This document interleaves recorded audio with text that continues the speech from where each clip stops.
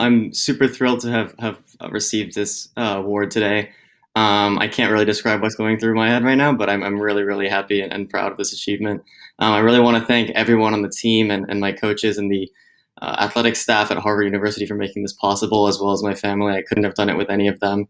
I can truly say from experience that the team camaraderie and the support that you get at Harvard is unmatched anywhere else in the world. And so the experience of having spent 3.5 seasons or 2.5 seasons on the fencing team, truly it really made my college career. And so I'm extremely, extremely proud to have won this award. Thank you.